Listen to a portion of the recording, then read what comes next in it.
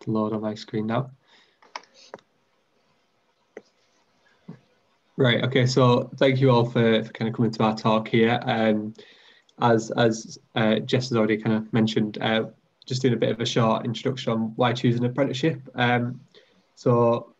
Obviously my name's Liam, as you can see from obviously from Zoom. I was an apprentice at Furness College. I've just finished mine in the past few months. I've also kind of, been at Barrow Sixth Form as well as a student before taking on this apprenticeship. So I've had experience there being a student at Furness College as well, if anyone's got any questions on that for the chat after this. But kind of quickly before we kind of move on to kind of why choose an apprenticeship, I'll hand over to Ebony, who's just going to do a couple of minutes on what an apprenticeship actually is and involves. Hi, so my name's Ebony Ambrose. I'm the Student Services Lead and Careers Advisor at Furness College, and we offer a wide range of apprenticeships. So apprenticeship is a brilliant opportunity for anyone who is wanting to gain work experience and also gain a qualification at the same time.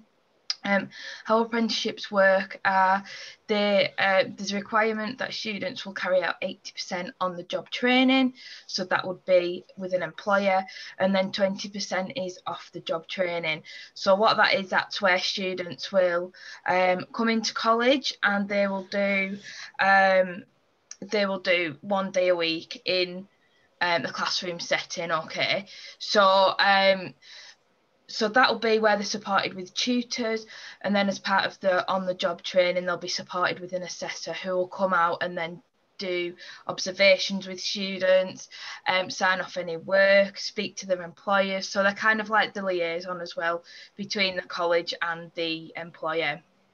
Okay, so the support that students get, because some students will start on a level 2 apprenticeship, some you can start on a degree apprenticeship, so there's a wide range of apprenticeships available, and they're nationally as well, not just with what Furness College offer, but sort of nationwide as well.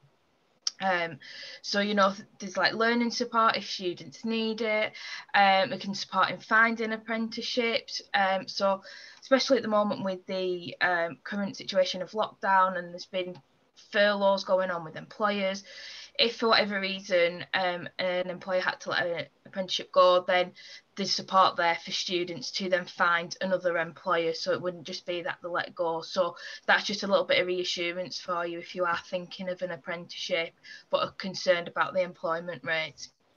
So as I was saying, they do start from level 2, and there's a requirement for maths and English as well. So depending where you go to do your apprenticeship, it may be that they expect you to have the maths and English already, or that they're happy for you to work alongside that. So they will make sure you've got the skills there to be able to continue and complete your apprenticeship. Okay, so how it works with the classroom-based side is 1 day a week when you come into the college. That's when you'd work on set units of work that will make up your portfolio of evidence. So you'll have a portfolio for all the work that you do with your employer and the practical skills, and then you'll also have a portfolio that you'll do where you're doing the knowledge-based and the classroom-based work alongside that, and then at the end that will give you your overall apprenticeship qualification. Okay, so apprenticeships, as I was saying, they are advertised nationally, and a really good apprenticeship website that I use with our students at Furness College who are looking to go down that route of studies using the National Apprenticeship website. And you can find apprenticeships in any areas, any industry based, wherever you want to sort of work around the country, there's different apprenticeship opportunities available. And it's a really good one to explore as well if you're a bit unsure about what kind of apprenticeship you're looking for. So it might be you're considering maybe a construction apprenticeship, so you can have a look for apprenticeships like that, or you're open to your search, so you can use the fill filters where you can just search any apprenticeship and it'll come up with all the opportunities. And I really recommend making your search more variable, so then you're looking at more of what's out there. It may be that you come across one that you didn't even think of and that you really then like the sound of doing. In my line of work, I've come across a lot of students who have been unsure about what they want to do, and that's been a really good way for them to explore more about, you know, what is available for young people, and, you know, taking things into account like labour market information and, you know, what is in the area. It's a really good way of just exploring things and exploring skills that perhaps students have, but they're not too sure how they can apply them. So it's linking them to that as well. So that's really an overview of how apprenticeships work. What I'm going to do now is I'm going to pass over to Liam and Kane, and they're going to do a bit of a talk through about Kane's experiences of his apprenticeship. Yeah, so obviously all three of us on this call right now are apprentices or ex-apprentices with Furness College. So just very quickly, Kane, do you just want to introduce yourself and kind of what you do in college and what your apprenticeship is? Yeah, so I'm Kane Fleming and I'm the digital marketing apprentice at Furness College. So I'm actually employed by Furness College, so they deliver all my training and they also deliver my work-based sort of learning, so like on the job, the 80%. And basically what my job is in my apprenticeship is I have to ensure that the website is up to date. So for example, we'll have new courses coming in and new specifications of them courses. So I've got to make sure all the specifications are up to date for the year, so that out-of-date information is removed from the website and that I can't get confused with people. Another big job for my apprenticeship is the social media handling. So as you'll see on our Twitter, Facebook and LinkedIn, we do post a lot of social media daily. And that's just basically just to keep you up to date of the things that are going on around college and the new opportunities. So we do a wide range of posts. So it's like, there could be job posts that we're advertising, achievements from students. And we also run different campaigns with like different artwork. So it's just basically we've got to celebrate all our students and all their greatness that they've achieved. Yeah, that's brilliant. Cheers for that, Kate. So we kind of figured, rather than us obviously sitting here and telling you why you should choose an apprenticeship, we figured that as we're all apprentices, we'd share a little bit of our own experiences and kind of why we picked apprenticeships, why they were right for us. So I've just got a few questions here that I'm going to ask Kate. So first one, Kate, do you mind telling us why you picked an apprenticeship in the first place? So I first started out studying A-levels at sixth form, but I realised that that path wasn't for me, because I think my learning style is definitely getting into like a workplace and just learning physically and like on the job. So I've got transferable skills into the workplace, because obviously I'm learning in the workplace and it's valuable skills that I can use throughout life. And I think it was just really helpful for like why sort of like skills that I need to learn. Yeah, definitely. Yeah. So you've already kind of answered the next question I had as well, which was what did you do before your apprenticeship? Just maybe want to expand on kind of what you did at sixth form, kind of why you felt an apprenticeship might have been a better route. Yeah, so I was at sixth form for the first term, so I was studying business, IT and psychology. These are great subjects and I enjoyed them a lot, and I found it very interesting at sixth form. However, I felt like there was something just not quite right for me. I just felt the way that I was learning that, I felt like looking over apprenticeships, because I did have friends that were doing apprenticeships, and they're just looking over. I think it just thought, like the way they were speaking about it, it's like, this is perfect for me. It's like, I would be better in this opportunity to progress my learning more rather than sitting doing A-levels. Yeah. So you mentioned there about kind of doing the learning alongside kind of the work and bits like that. So what kind of skills have you developed since starting your apprenticeship then? I've developed numerous skills, and I think the biggest skill I've learned is sort of like videos, editing and that, because I had no clue whatsoever about how to edit videos when I started, and I first got told by my boss that I was doing it, and I was sort of like a rabbit in headlights type of thing. So I was like, I did not know where to start, but as soon as I got into it, I was offered loads of support and I managed to get the first one done, and now I've created 2 more after that, and I'm just getting very comfortable with how it all works, and just all the college softwares really. I was sort of a bit like just baffled by it at the start, but then as soon as you sort of get used to it, and then people are telling you, oh, this is how you do this, you just sort of get used to it, and then it becomes like a second nature to you. Yeah. So you mentioned there about support. There was a lot of support there for you as an apprentice, wasn't there? Yeah, definitely. I think I can't fault whatsoever the support in an apprenticeship, because I think it's the most important thing, because after all, you are learning still in an apprenticeship. When you get in there, the employer doesn't expect you to know everything, because it is training. They are training you for the workplace, but you're just doing it in a way where you're working in their workplace, so you're learning and working at the same time. So they do offer you a lot of support if you're unsure on everything. Like, people are always there, and it's like you've always got someone to go to if you think, oh, I'm not sure how to do this, because it's better that you ask someone and do it and get it wrong. Yeah, that's brilliant. Yeah. So what would you say your kind of main achievements have been since starting your apprenticeship?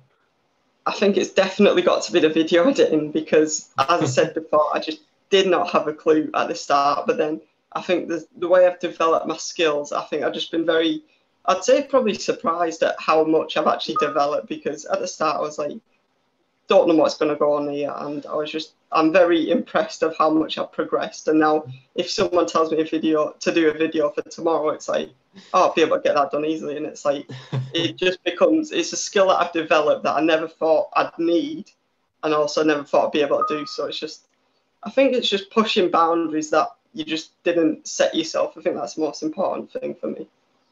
Yeah, definitely. Yeah. So you've kind of briefly touched over this, but how have you actually contributed to the success of the organisation? What work do you actually do to help? Yeah, I think being an apprentice is like, you get labelled as, oh, you're just going to take out the tea and everything, and it's like, it's just completely not like that. It's like, the way that you contribute is like, you'll get given tasks and that just to manage the workload of everyone. So I will send through a list every morning to my manager of what I've got to do, and then they're sort of going to be like, oh, can you do this and can you do that, because then I've got this to do. So you're basically there, you're just going to help out, get all this workload sort of spread out across the team, and just make sure everything gets done to deadlines. I think the best way you can help out is just being proactive as well. So using your own head and being like, right, this needs to be done, this needs to be done for then, so we need to prioritise this. Yeah, that's brilliant. I like what you said about there about everybody thinking apprentices just do the teas and the coffees, because as all three of us will know, because we're all apprentices or ex-apprentices, that's really not the case. No. We've all had some quite quite significant workloads at different points in our apprenticeship as well. So kind of moving on to the next question then. We've only got a couple of questions left here, Ken. So I'm going to kind of put two together. So what do you think others can learn from your apprenticeship experience? But then also kind of going one step further, what advice would you give anyone who's thinking about an apprenticeship? I think what people can learn is that, from my experience, I was always a person who thought, I sort of set limits. I was like, oh, I won't be able to do this. But I think you just need to be a bit more open-minded and be like, right, I'll give this a go, because you never know, I could be able to do it. And you've got the support network there for you. And it's like, if you're thinking you can't do it, then you really need to sort of just like speak with your coach and be like, right, I'm finding this very difficult. And they do set out a lot of plans for you. And it's like, they will make sure that you're able to manage your workload and manage what you're doing. And I think the best advice I can give to someone thinking about apprenticeship is, you do need to think about it a lot, because it's like, this could be your whole career, like if you choose it to be that way. And I think and if you're thinking, oh, this is the path for me, I would greatly encourage you to do it, because I think for me personally, it was a greatest way to learn, because it was like, I'm getting all this experience in the workplace, so it's therefore transferable for like progression and everything. And like Ebony touched on before, you can go from level 2 to level 3 to level 4, level 5 and 6, and it's just, you can just keep on progressing in apprenticeship. So I would say go for it if you are thinking about it. Yeah, brilliant. So kind of last question there for you, Kane. What are your career ambitions kind of going forward from this apprenticeship? I think my career ambitions, because I do love my job so much, I would like to progress as much as I can in the digital marketing, or just marketing in general in that field, because I think coming into apprenticeship, it's really showing that this is exactly what I want to do. And I think if I can progress as far as possible, I can look back and be content and happy with what I've been able to achieve, because I think looking back from even just a year, like what I've been able to achieve is just unbelievable. I never thought I'd be able to do it. That's brilliant there, so cheers for that, Kane. No, that was really useful. Just moving back to you now, Ebony. So obviously Kane spoke a lot there about kind of obviously doing work, helping the organisation, it being kind of a really interesting experience of learning and on the job work as well. Do you kind of agree with all that he said there about apprenticeship? Yeah, absolutely. You know, like a bit like Kane, I'd gone to college and I'd completed a year of college. I'd done something totally different. I'd done art and design, and as much as I still loved, you know, being art, going down the creative route, it's led me onto a career path that I never in a million years imagined that I'd be doing. And the support and the encouragement that I've got from assessors sort of throughout my time on my apprenticeship, as well as my manager, who I'm lucky enough to still sort of work under now, you know, it's been fantastic. And you know, my experiences of an apprenticeship, and you know, I would just tell anyone, just go for it if you really are thinking about it. You know, it brings out skills like confidence. You build on skills that you perhaps, like Kane said, you never thought you would really use. You know, communication skills, that, you know, that's key. I was one of those teenagers who, you know, wouldn't answer the phone, wasn't really want to talk to people, you know, but it was one of them. I didn't want to sort of be like that. I wanted to be, no, I've got to push myself more. And as Kane said, it's really about pushing personal boundaries and sort of taking you out of that comfort zone to get you somewhere that is going to kickstart your career, and you are on that path to become successful and have sort of a stable career throughout your life. So yeah, definitely echoing from what Kane said, it's a really good opportunity studying an apprenticeship. And do you have any advice for anyone thinking of studying an apprenticeship as well?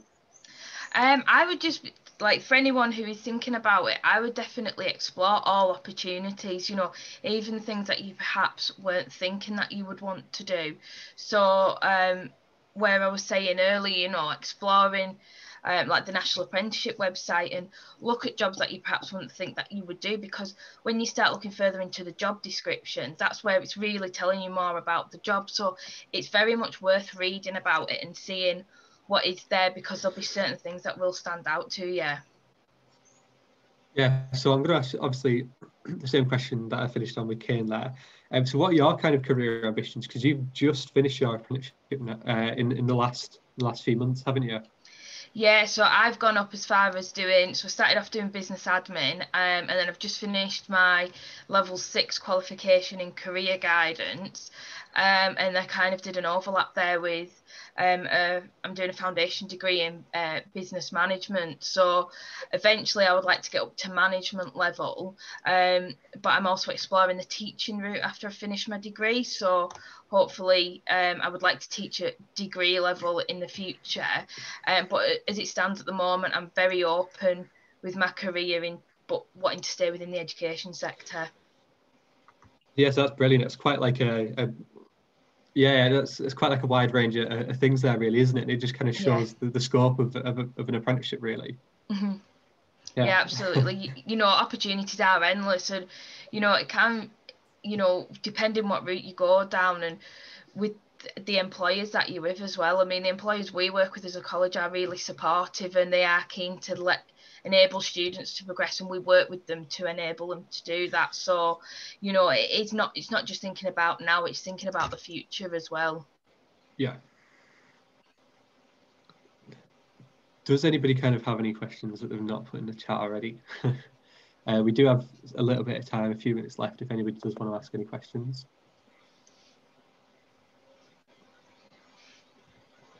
I'll just stop sharing my screen, and then if we have any, then we can answer as well. Let's just have a look. I think the thing is with an apprenticeship is... Sorry, Liam. I would say I don't think there are any questions in the Q&A box at the moment, but I wonder if a question I had in mind was, I'm just interested because you each seem to feel that like you've found unexpected routes or jobs that you didn't quite initially expect. I'm just thinking, when you were in school, like way back in school, did you know that the job you're going for now existed then, or was that in mind? Well, no, it wasn't for me. Yeah. It was very much... Sorry, I'll let you go, Liam. I was going to say, even 2 years ago now, when I was in second year college at this point, I was actually around this time of year attending my interview for Oxford University. So obviously I didn't really kind of expect at all to be on an apprenticeship, but it's 100% been the right path for me. And not only have I just finished this apprenticeship in college now, I'm going on to do a degree apprenticeship at BAE in the local area in January as well.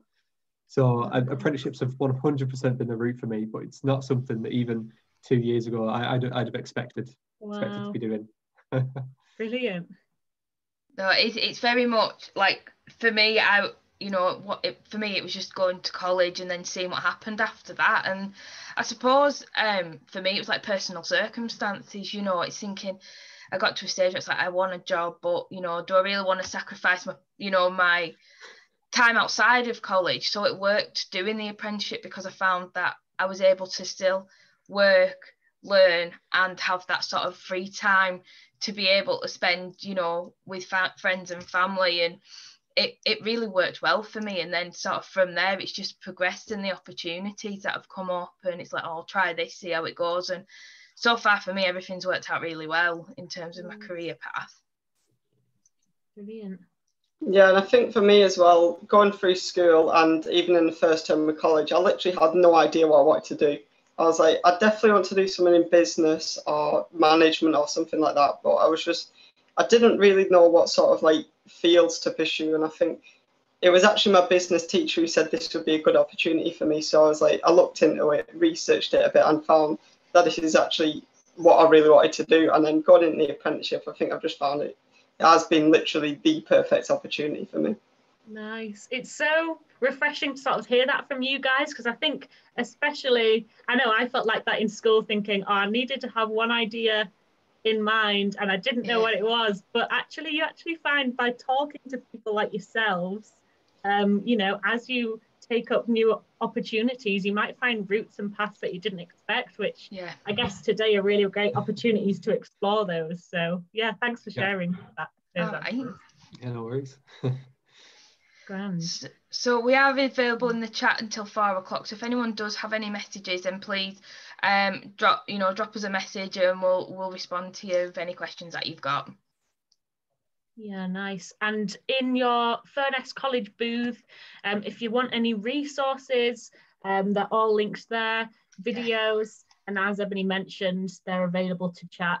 And the great thing is that if you start any conversations today, or if you wanted to access a platform afterwards, this platform is available after the live session today. So guys, if you have any questions at all, you can still check in and pop up on the chat. Do you guys have any sort of closing statements or anything you wanted to mention, or anything you wanted to highlight before I close the session? Really just to sort of say, if you are thinking about an apprenticeship, come and talk to us. Even at Furness College, if you've got any questions, you can email us at student.services@furness.ac.uk, or you can contact us via phone. But I would strongly recommend anyone thinking about an apprenticeship is definitely checking out the National Apprenticeship website. If you just put that into Google, it'll come up, and then you can start exploring them. You can put in for the search filters, and then it'll come up with the opportunities. Brilliant. Great. Thanks for that, Ebony. Thanks everyone for tuning in and attending the webinar today. We've had some brilliant insights there from Liam, Kane and Ebony about their experiences as apprentices. So yeah, as I say, any questions, head to the exhibition hall where you can catch them in the Furness College booth, pick up any resources and chat further. So I guess before the next session, I'll close this webinar, ready now for the next webinars coming up. Thanks again to you all for attending and for all your support from Furness College. Thanks, guys. Brilliant. Thanks, everyone. Thank you. Bye. Cheers, guys. Bye.